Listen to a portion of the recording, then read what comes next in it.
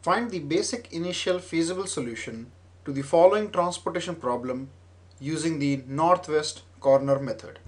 So let's say a company has three plants, P1, P2 and P3, which can supply 22, 15 and 8 units per day respectively, and it also has four distribution centers D1, D2, D3 and D4, which have a demand of 7, 12, 17 and 9 units per day.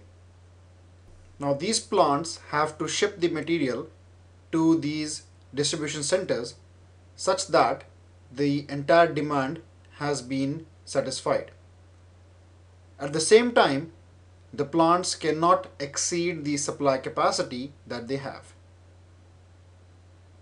Now we have also been given the cost of shipping 1 unit of material from each plant to each of the distribution centers.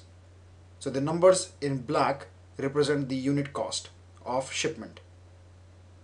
And the company is looking to find out which plants should transport the material to which distribution centers such that the demand and supply constraints are being met and the overall transportation cost is minimized. So let's say this company has established its manufacturing plants in India and China and is targeting the market of Europe to sell its products. So the first plant, which is P1, is in India. The second plant is, let's say, in China, P2, and the third plant is also in China, P3. And the distribution centers are located in various countries in Europe. So let's say this is distribution center 1, this is the second distribution center, this is the third distribution center, and this is the fourth distribution center. Now each of the distribution centers has a certain demand. So D1 has a demand of 7 units per day. So demand is 7 units per day. For D2 the demand is 12 units per day. So here the demand is 12 units per day. For D3 the demand is 17 units per day. So here the demand is 17 units per day. And for D4 the demand is 9 units per day. So demand is 9 units per day. And each of the plants has a supply capacity. So P1 has a supply capacity of 22 units per day.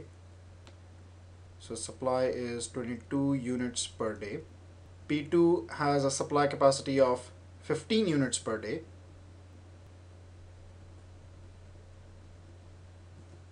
And P3 has a supply capacity of 8 units per day.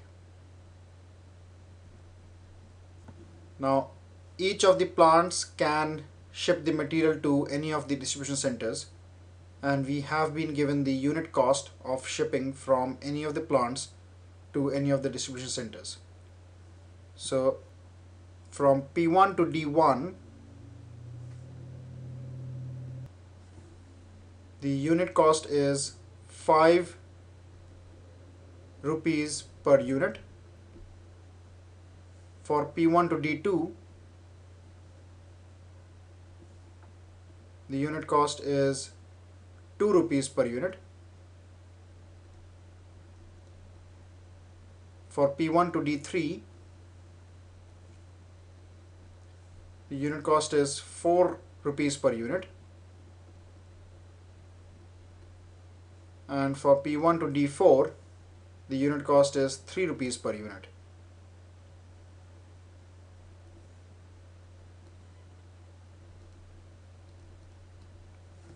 Similarly for plant P2, P2 to D1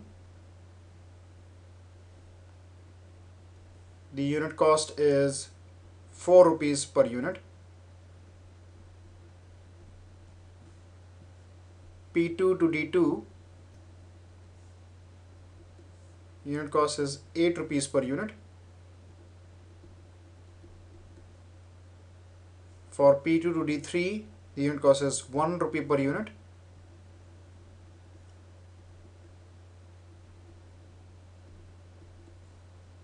And for P2 to D4, the unit cost is 6 rupees per unit. In case of P3 to D1, the unit cost is 4 rupees per unit. P3 to D2, the unit cost is 6 rupees per unit. P3 to D3, the unit cost is 7 rupees per unit. And P3 to D4, the unit cost is 5 rupees per unit. So now with this information, we have to find out the basic initial feasible solution using the northwest corner method. So this is the transportation table which has been provided in our example. Numbers in blue are the supply capacities, numbers in red are the demand, and numbers in black are the unit cost of transportation. Now the first step in solving the transportation model is to formulate the transportation table.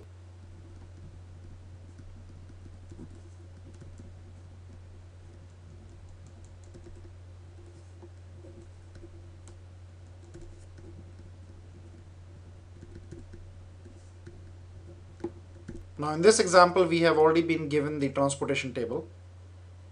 Now we need to check if the total supply is equal to the total demand.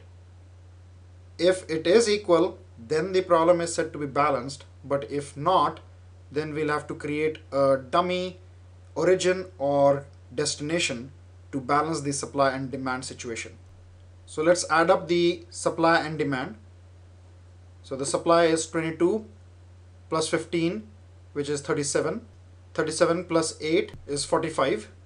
So let's note here 45. Now let's add up the demand. So 7 plus 12 is 19.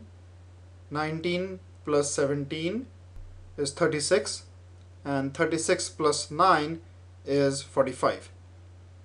So both supply and demand are the same and they are equal to 45. Now the next step, that is step 2, is to establish the basic initial feasible solution. So establish the basic initial feasible solution, and in this case we'll be using the northwest corner method.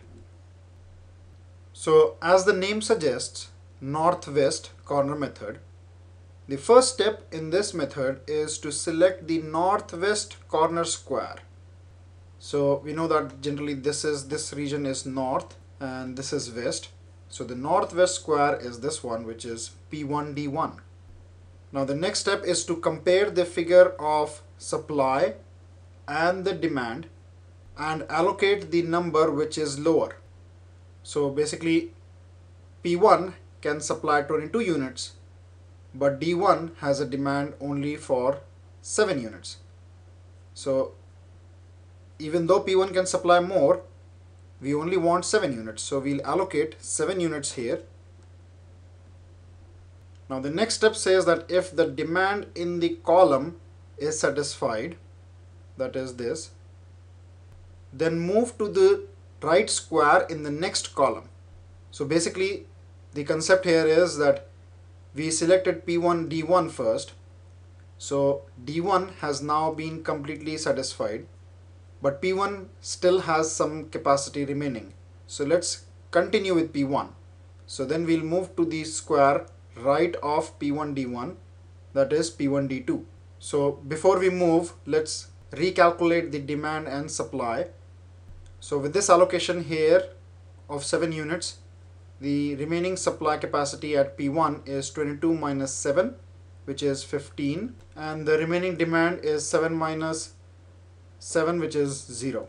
Now let's evaluate the supply and demand situation for P1 D2.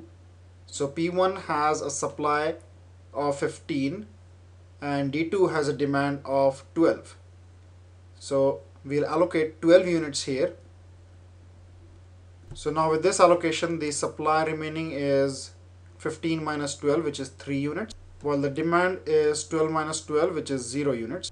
Now again, the demand at D2 has been completely satisfied. However, there is still some supply capacity remaining for P1. So we'll continue with the same row, that is P1, and move to the square P1 D3. Now for P1 D3, the supply is 3 and demand is 17. So we will allocate 3 units here. And with this allocation now, the remaining demand for D3 is 17 minus 3, which is 14, while the remaining supply capacity for P1 is 3 minus 3, which is 0. So now between P1 and D3, P1 has been completely satisfied. However, D3 still has demand remaining to be satisfied. So now we'll continue with D3. So we'll move to the box below P1 D3, that is P2 D3. So now let's evaluate the supply and demand condition for P2 D3. So P2 has a supply of 15 while D3 has a demand of 14. So let's allocate 14 units here, because even though P2 can supply 15, the demand for D3 is only 14. So with this allocation, the remaining demand for D3 is 0 and the remaining supply capacity is 15 minus 14, which is 1. So now, since between P2 and D3, D3 has been completely satisfied, but P2 has not been completely satisfied as there is still some supply capacity available. We'll continue with P2 and move to the right square, which is P2 D4. Now for P2 D4, the supply available is 1 while demand is 9 units. So we'll allocate 1 unit here. Now with this allocation, the supply remaining is 0 and the demand remaining is 9 minus 1, which is 8. Now between P2 and D4, P2 has been completely exhausted. However, D4 still has some demand remaining. So let's continue with D4 and move down below to the square P3 D4. Now for P3 D4, let's evaluate the supply and demand situation.